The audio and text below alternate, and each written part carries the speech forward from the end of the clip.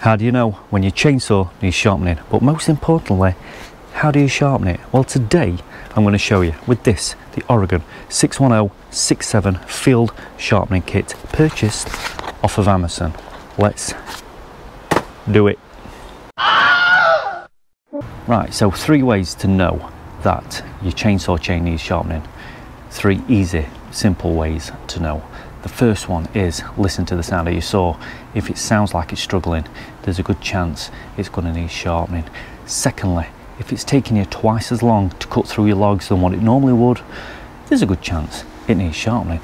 And thirdly, one of the easiest ways to know is to look at your sawdust. Just like that, got a massive pile just there. What you're wanting to see is nice, thick, coarse sawdust, just like that. You don't want fines.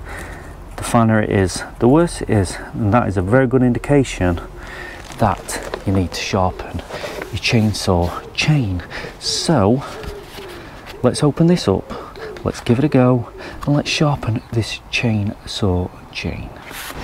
Right, so let's get it open, let's see what you actually get. Don't need that. Nice little pouch that everything is sat into. Instructions, most importantly, you want to go one motion, you ain't going back and forth. It's not like when you're having a tug. Nice and smooth, nice and smooth. So you're getting your file holder, there you go, with all the angles on. You are getting your round files, 1, 2, 3 of those. So you're getting a 4mm, 4.8 and a 5.5. That's in metric and imperial, their sizes just there. Also getting a nice flat file and also a depth gauge tool, and then you get your little angle. So I'm going to be sharpening the chain on my Titan battery powered chainsaw. So what I'm going to do, I'm going to get a log out of my pile just there, stick it on my holder just there, set my timer going on my phone.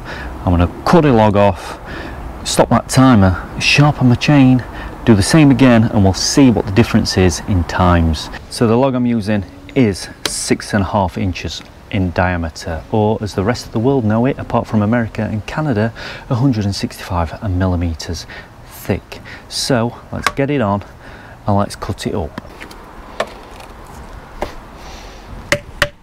So to make it a fair comparison, I'm going to use a fully charged battery on each cut, because I've got 2 of these bad boys, and then I'm going to cut each log at 8 inches. So it should be a nice fair comparison. So let's cut the first one off and see how long it actually takes. I'll do this pretty quick. On your marks, get set, go.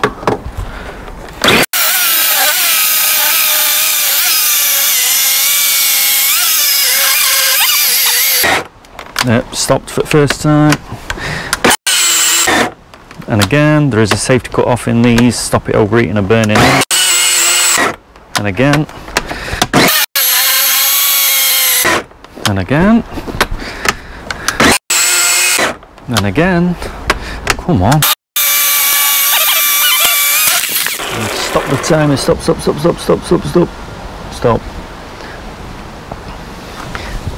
Minute and 40 seconds. Crap. Absolutely.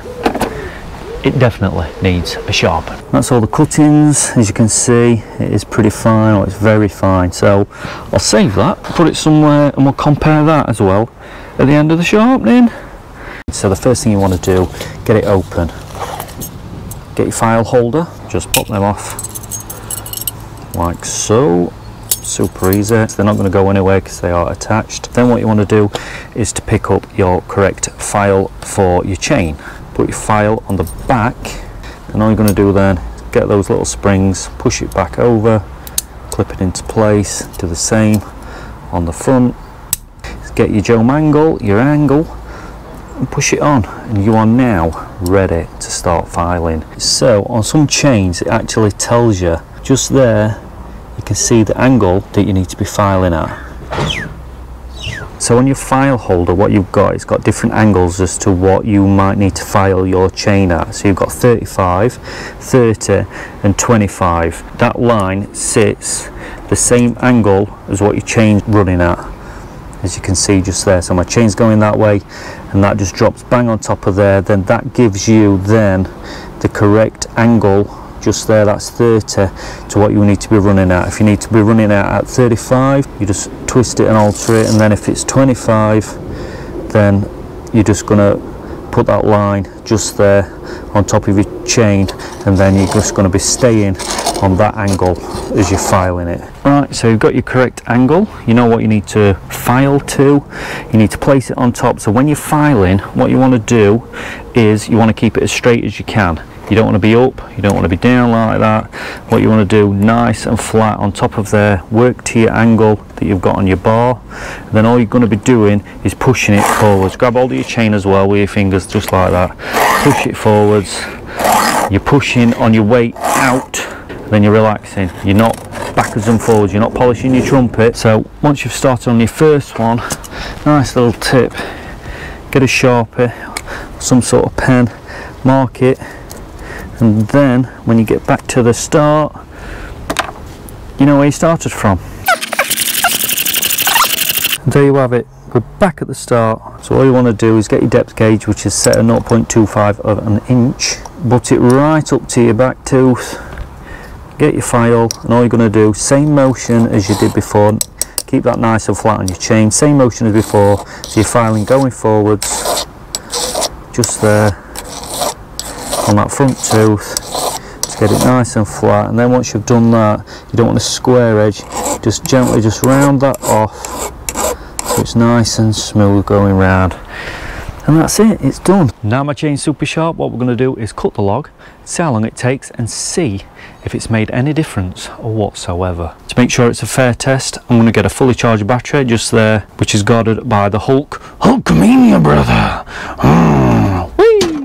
Get the new battery on. Hopefully, fingers crossed, it's going to cut it quicker than what it did before. So let's get ready and start cutting. On your marks, get there, go.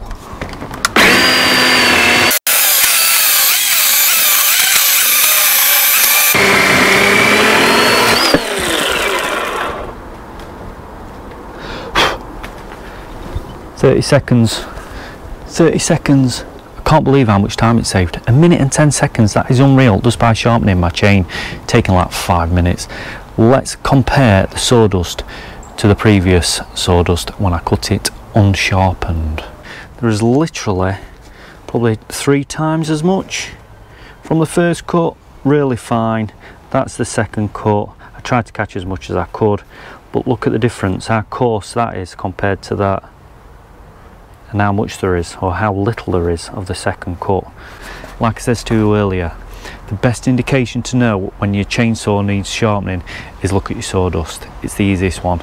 As regards to the Oregon 617067 field sharpening kit with a warning of cancer if you're in the state of California, yay, it's ace. I think I paid £15 for that, which is probably the same in dollars. Might be 20 Canadian, something like that, but for the money, for the price, for the time it's taken to do it and to cut my logs, unbelievable. Unbelievable. Would I buy it again? Yes. Should you buy one if you're thinking about buying one? Yes. Buy one, it's great.